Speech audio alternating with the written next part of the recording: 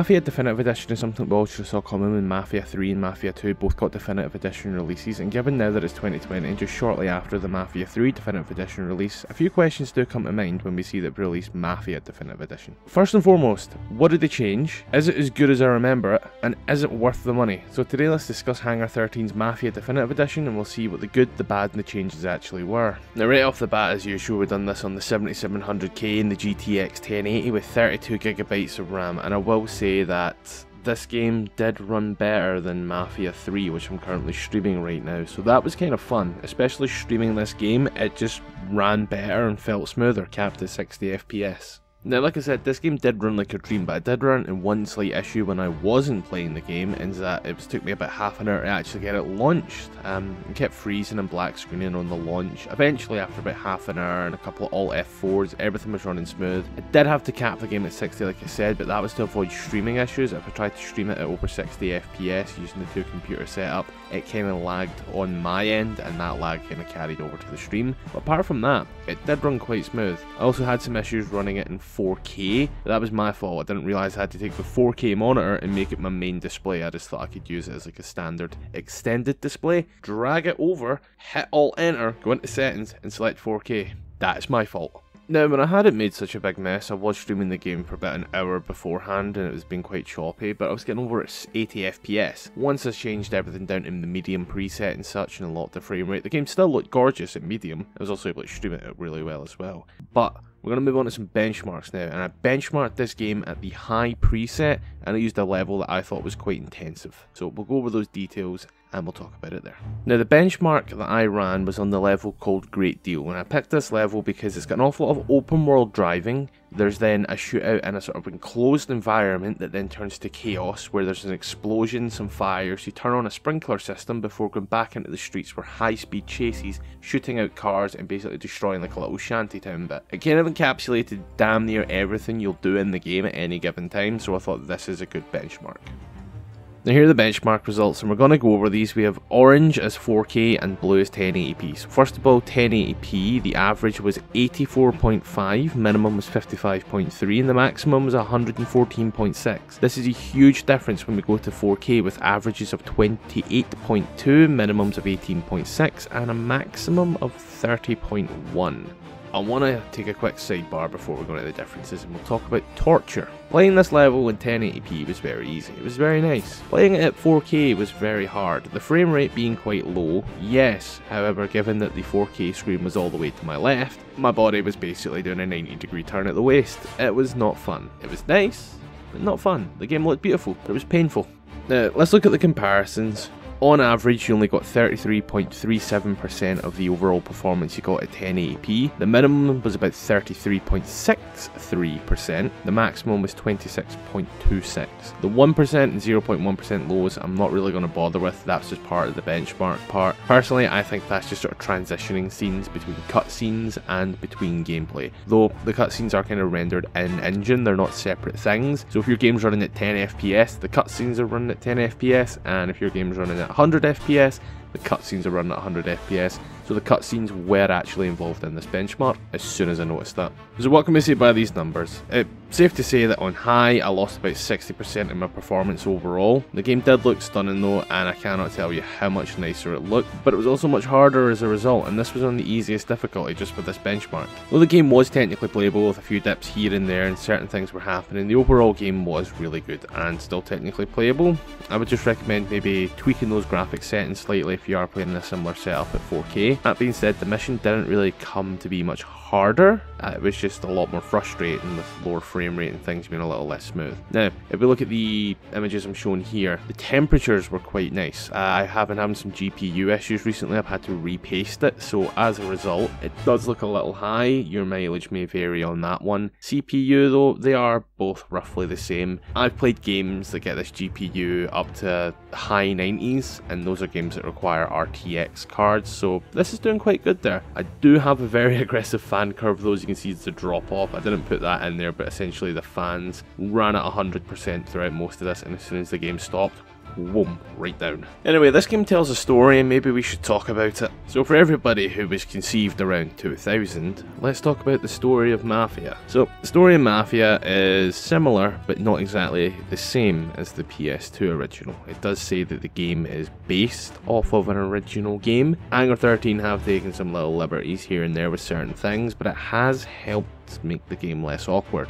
Looking at you, PS2 cutscene, looking at you. So the game takes place in 1939. You're Tommy Angelo, and the game starts as you're sitting in a diner looking a bit awry and uncouth, which is, uncommon for a member of the Mafia. A man sits down opposite you, and you start spilling your entire life story of the past 9 years to a cop. Now you know you're in for a ride when a Mafia game starts with the main protagonist turning rat. Now we learn in his younger years that Tommy was a taxi driver, and one night whilst on his break, two members of the Mafia come running down the street after a chase, hold Tommy hostage and tell him to get in the car and just book it. After dropping them off at their headquarters, one of them reaches into his pocket after coming out of the bar, and Tommy, given all the talk of having his windows tinted red, panics and tries to drive away. Turns out the Don just wishes to compensate him generously for getting his two boys out of there.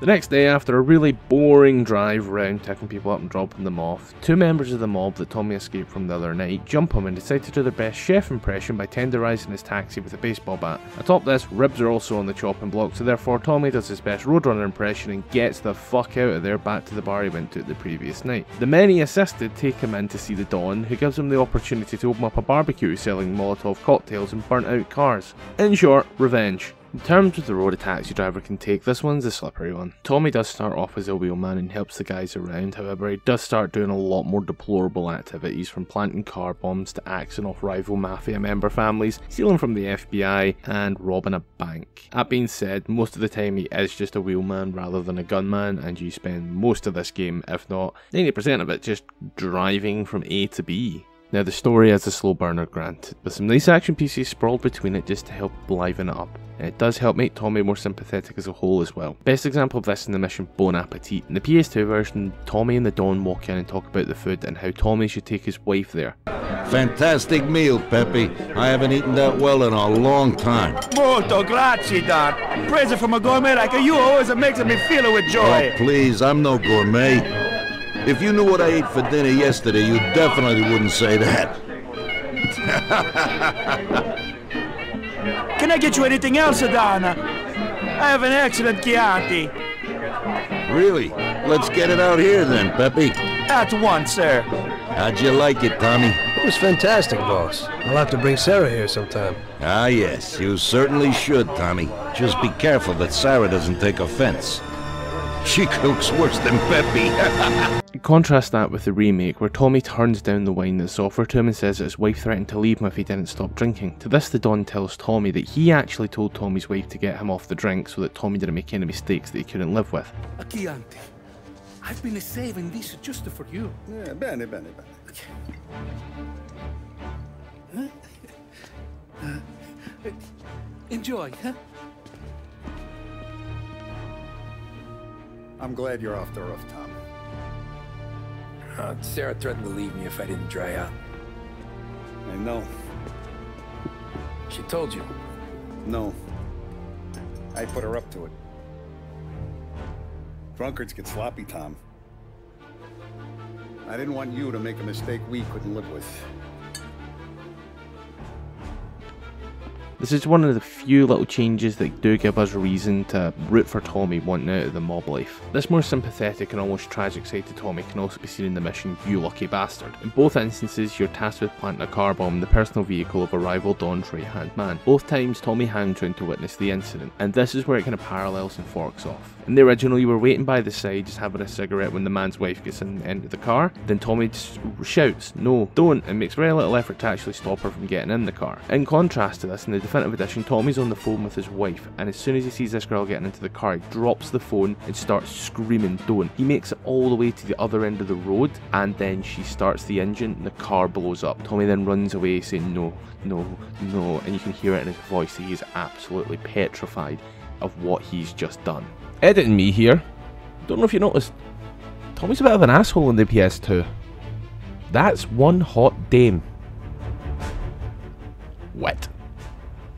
Now, I don't want to give too much away to all you people thinking about buying the game, and I also don't want to spoil some of the changes to the people who have played the original and are thinking about picking up this new game. So we'll leave it there just now, and we'll go ahead and discuss the gameplay instead. The gameplay of Mafia back in 2002 was quite clunky and all, but if you've ever actually played it, you'll know what I'm talking about. Just as an example, taking cover was essentially crouching behind a wall, peeking out, taking a few pot shots that were completely inaccurate with a Tommy gun or pistol. As well as that, you were essentially made of glass in the original game, so sustained firefights were just best avoided at all costs. As well as that, with sporadic checkpoint system and such, you could be midway through a level and have not encountered a checkpoint, been there for half an hour, die, and you're right back to the beginning of the level. So they added some more checkpoints, which was nice, but there's a few other things they have added as well. In addition to the new checkpoints, there's also a cover system like in Mafia 2 and Mafia 3, so this is practically a full overhaul of the combat system essentially. Even though barely anything's changed, the fact that there's a cover system and such, it makes it a little easier. So you can actually get into a sustained gunfight and you have a much higher chance of actually getting out of it. So it's all tweakable in every way when it comes to the actual difficulty of the game as well. You get how aggressive the cops are, how aggressive enemies are. You can also change the fucking car handling. Cars can go from being extremely unique in every way, shape and form, and some cars being unhandleable, all the way down to every car handling exactly the same, apart from the fucking motorbike. Now, with that degree of realism in it, there is still some realism kept there to an extent when you're playing in lower difficulties. For example, a 12 gauge shotgun, you ain't surviving both barrels to the chest regardless of the difficulty. You're going down. You just don't survive that. Of course, other weapons as well have had some tweaks, so just to go through them, the Tommy guns are best shot in burst fire because at sustained fire, they are extremely inaccurate. The revolvers, they've had a higher kick to them, but they do reload faster, meaning if you find yourself with a 6 shot, just aim for the head whilst in cover and you can take out 6 people and do a quick reload and jump straight back into it. Shotguns, however, they are absolutely amazing at anything under 2 foot. Quite literally, if this guy is 2 foot 1 inch in front of you, you might as well just be screaming swear words at him, because that's going to do more damage than the shotgun. It is pitiful at range. The best gun that you can use, in my opinion, would be just the standard 1911 pistol. It's great at range, it's great close up, it resets extremely easily, and you find bullets for it more commonly than you find bullets for anything else. The bullets for this gun can be found in abundance, so regardless of the firefight you're in, as long as you've got that, you're always guaranteed to have bullets. Now, what's a semi-open world game without its cars, and what's the cars without the driving? So let's talk about that. First of all, you've got 2 types of driving like in the previous games.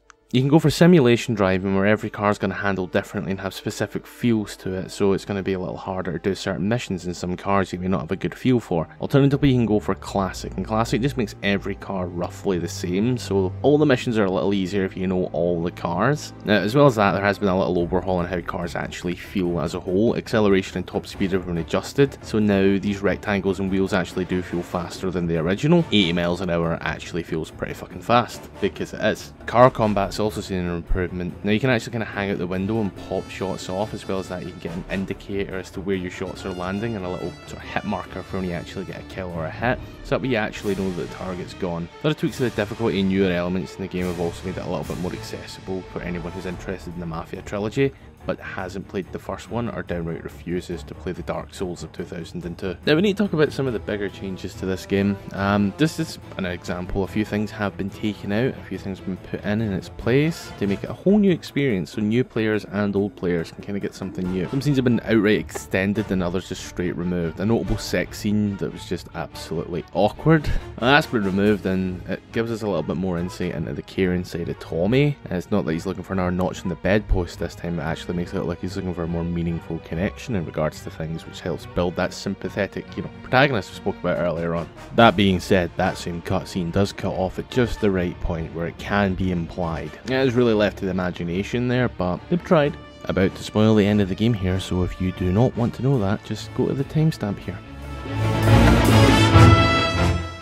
Anyway, as a testament to how far story-driven games have come, one of the best scenes does come from the end of this game, where we do see a fully voiced and acted Vito from Mafia 2 and 3. Alterations to this scene also give the idea of a happy life and a happy ending after everything that happened. We do get to see Tommy going through the motions of him being in jail rather than him just writing his memoirs. You get to see him angry, frustrated, knocking fuck out a wall, notching it on the wall the days or years he's been in there. But in comparison to the ending of the 2002 game to this game, in the 2002 game he just gets shot and dies alone mown on his lawn whilst watering it. In this version, his family hear the shot and they come running out and he lies there dying with all of them around them and he's happy. It is a huge tonal change, but it is something different for the people who actually played the game back in 2002. Overall, having discussed this game and some of its amazing changes, I do feel we need to wrap this up. It has been going a bit long, we're sitting here at 13 minutes now, so let's keep going. Firstly, do I recommend this game? Yeah, even though it's a remake of an old game, there's some new scenes and some new additional stuff in it that we've been just yammering on about for the past 13 minutes, so yes, I do recommend it to old and new fans alike. It does breathe new life into some old bones. Secondly, even though its ties to the successors are slim, it's a really compelling story. I played many games in the past 2 years and I can say that right now I can count on one hand the amount of games where the story went above and beyond. That includes Mafia 3, which I'm currently playing right now. A good story can elevate any game. Let me just rattle off some scores. Performance was an 8, story was a 10, gameplay was an 8, overall 8.6. Why was the story not going to be a 10? The gameplay's an 8 because, let's be honest here, it's everything else from every other previous Mafia. It was good when it was in other Mafias, but now this Mafia is just kind of being homogenized into the rest of them. It's good gameplay, but there's nothing new there. The performance is an 8 because even though it managed to keep good frame rates and such, it still had those little issues at the beginning that I cannot justify. Like, I don't know how they happened, I don't know what came about, but I spent half an hour just trying to get a game to work. I spent half an hour trying to get a game to load. But once it worked, in the words of Todd Howard, just worked. Didn't have any issues after that. It worked perfectly fine, but the fact of the matter is, I had some failure to launch issues. You can't really solve that. So here are my final thoughts. It took me about 10 hours to complete this game. I have deducted some time due to the failure of launch and stuff, and also rerunning certain missions for the benchmark you saw earlier. The game did run better than its predecessors, but that should be given. I did have to run it at 60 FPS though while streaming. Due to my setup, it cannot handle anything more. I'm streaming the game through my Ethernet to another computer to stream it, so if I do anything more than that while stressing both CPUs, it gets really laggy. Really only had this issue with Mafia 3 and Call of Duty Modern Warfare though, but Twitch can't let you view anything over 60 FPS, so you might as well just lock it. Though this game is stripped back to allow for a narrower scope, the gameplay is still solid, but my biggest gripe comes from the grind. I feel I spent more time driving to and from places and actually playing Taxi than playing Mobster. For all the things they added, they could have removed some more of the driving. They removed some driving from the second mission, but not by much. I also did neglect to bring up that one racing mission. On medium difficulty, that was far too easy. I've been told in the highest difficulty it's damn near impossible, like it used to be. But I did want to get this review out in a timely manner, and I really did want to see some of the changes. When Hangar 13 went into this, they must have had one goal in mind: make Tommy more likeable, and that was a success. The new voice acting and animations, as well as all the added stuff, do just make Tommy a better lead. You do end up feeling sorry for him, but you're also happy. Every character's going to have this treatment, but none more than Tommy, and this by far, this is the definitive edition. Anyway troops, that wraps it up for me. Usual pish, I'm not going to tell you to do, but if you do hang around to the end, there is a little blooper. There was something I wanted to say, and I bust out laughing when saying it, and just couldn't say it. But that's really it. I'll catch you in a bit, shaggles.